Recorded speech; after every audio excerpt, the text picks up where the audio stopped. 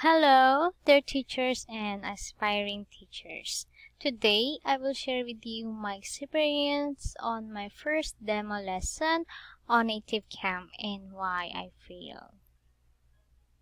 Okay, for a short introduction, I already have experience in teaching online, so following the lesson flow on native camp was not difficult for me.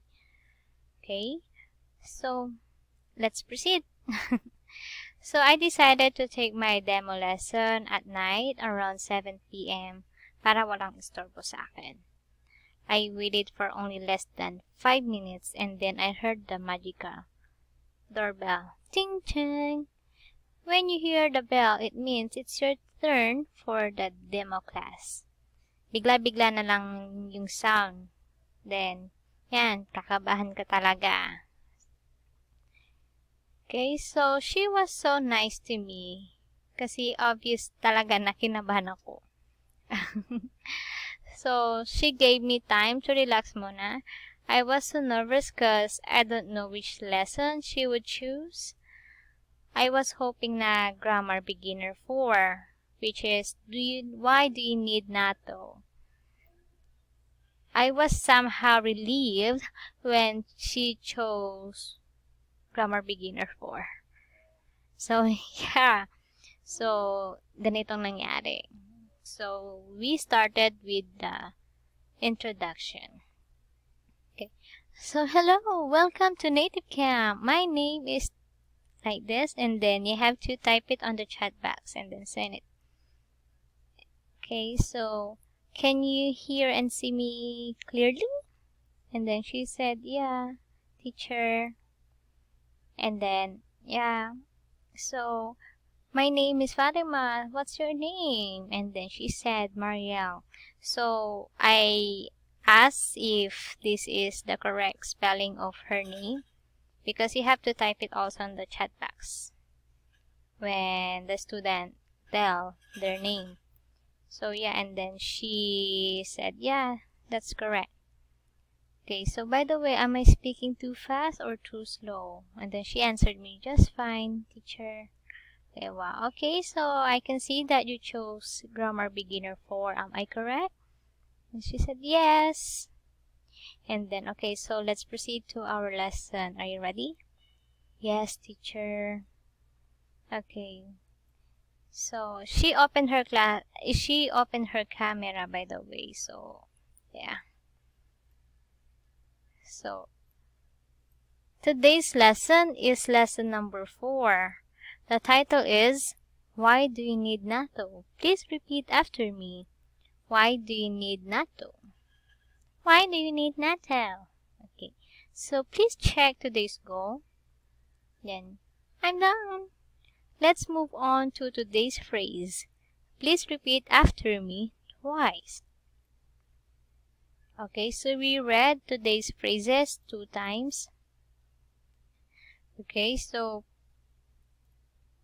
we proceed. Let's move on to new words or expressions.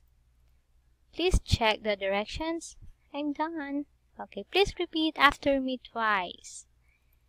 So, yeah, so we read this 2 times and then you have to listen carefully, especially for the words that she might be mispronounced.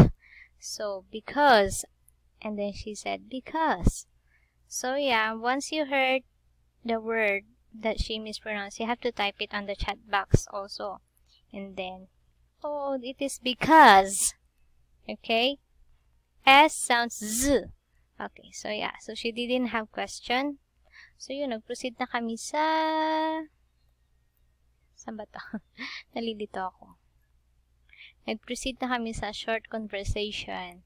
So, please check the directions. I'm done. So, yeah.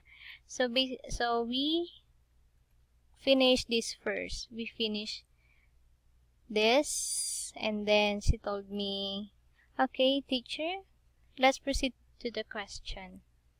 Okay, so, yeah. This part, dito ako bumagsak.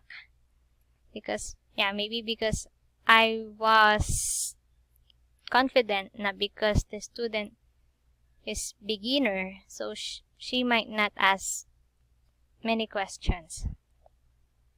So please check the directions, and I'm done. Okay, so please answer my questions. Number 1, does Charlotte like natto? Her answer, no, she didn't like natto. At that point, I forgot to type it on the chat box. And then it's like, oh, thank you for answering, Miss Mariel, but your answer is incorrect. And then she asked me why. Why, teacher? So I told her, because the question is in the present tense. So instead of using did, please use does, because we are referring to Charlotte. Charlotte is only one. Okay, so the answer is no, she doesn't like natto. So yeah, nakalimutan ko na namang ilagay sa chat box yung correct answer. Okay, so do you have any question? And she said none. So yeah, ganun lang akong nag-explain. So napaka hindi ko siya in-explain further. Okay, so nag-proceed na kami sa number 2. Why does James need natto for the barbecue? Okay, so her answer, because he cook it with meat and vegetables. Cook. So I told her again, thank you for trying, but your answer is incorrect, because your answer is cook. Our subject is only one. It is James, and then your answer is he. So if you use the word he, the verb you should add s or es to the verb. Okay, so she asked me why. So I was really shocked. So I told her, yeah, because if the subject is singular, the verb should add, or you should add s or es.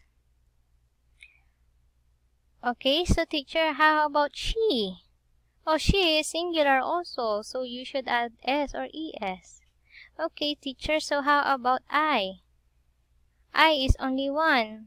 So should I say I cooks? So I said no. And then she asked me why. So yeah, nagkalito-lito na ako. I was not really prepared.